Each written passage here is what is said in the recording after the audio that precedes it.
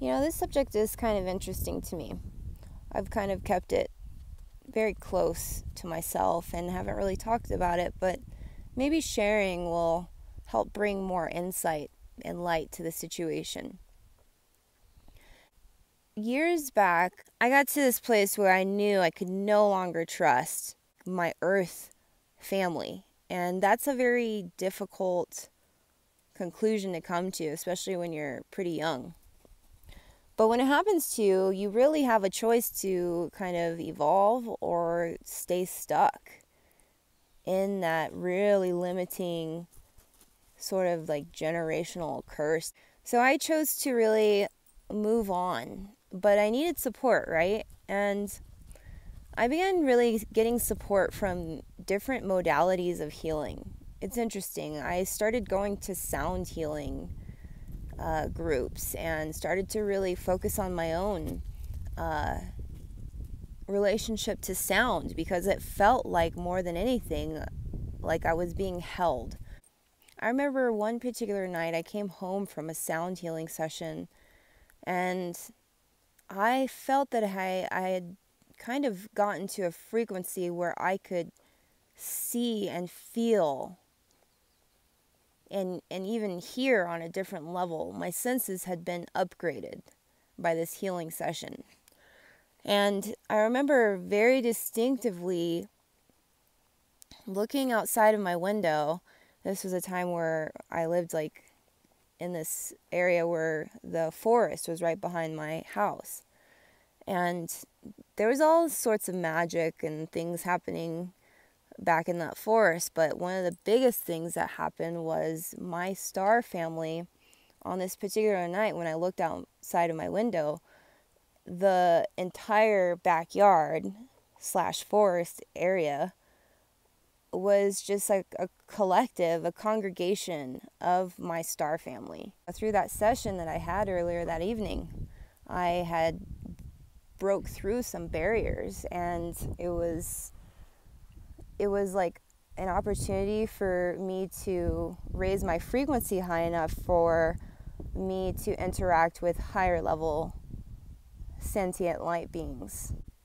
I got a really good psychic third eye type of look at this collective. This, like I said, it was like a congregation of family. They had come to me and said, you know what, we know what you went through, and we have been supporting you through this entire thing. So come to us and we will travel with you. We're going to journey with you. We're going to bring you into higher planes of existences. We can allow you to join our collective as long as you stay heart-based, as long as you keep yourself in this higher frequency. Over the years, I did more healing and I got more aligned with myself, and I had even more experiences. So basically, I learned that these ships, sometimes you see them in the sky, sometimes you feel them at night when you're asleep. There's all different types of ways that they can integrate into our reality. But it's very difficult to kind of speak on the nature of their matter, I would say. Evolved technology way past the human species, but it allows us to get to the next level. Maybe this isn't for everyone, but I feel that if you have had very extreme Earth experiences, like near-death experiences, for me, I've had multiple, it kind of takes you to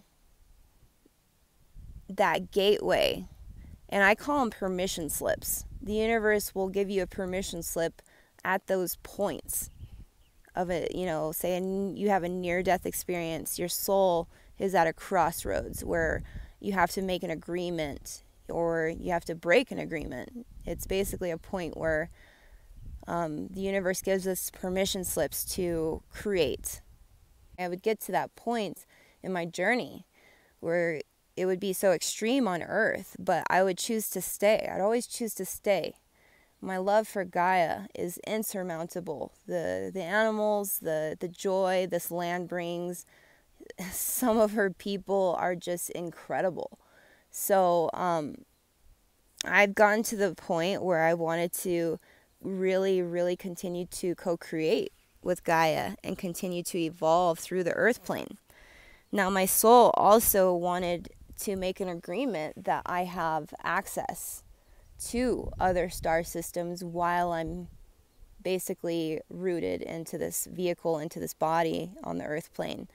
I wanted to be able to have support on that higher level so that I can continue to survive and thrive in such a harsh, lower 3D planet. So I think it's all about what you agree to, what you really choose to believe. Because, I'll be honest, if you don't believe in light ships, I mean, you're not going to get on. I mean, you have to be a certain amount of openness and receptiveness and higher vibratory type of lifestyle. I noticed my diet really will determine how much I can travel, how much I can really connect to the light. The alkalinity in my diet really is kind of what deciphers on how much my vehicle can conduct in terms of light. You can travel. You're a light being. It's like your birthright to be able to journey between star systems and different planetary systems. I think it's just cool to know that we have support in other dimensions. We have other collectives, higher levels of consciousness. We have also contracts with other star systems. This is all meant to be supportive for us while we're on the earth plane. Because let's be honest, this is one of the most difficult missions for any soldier, for anybody that's been on their ascension path. This is it. This is when we get all of our keys, but we have to take all of these tests. So just get the support where you can. For me, like I said, I had to learn to become transparent to my star family, other star races. I had to learn to speak their language because unfortunately my earth family didn't understand the heart-based language, and that's okay. That's okay, because just like you, I have other contracts. I have other agreements where I'm going to be supported in other dimensions and on other frequencies. You have to find it within yourself. We're meant to be light travelers. We're not meant to be just stuck in dense matter. We can move through with our higher consciousness while we're still here embodied.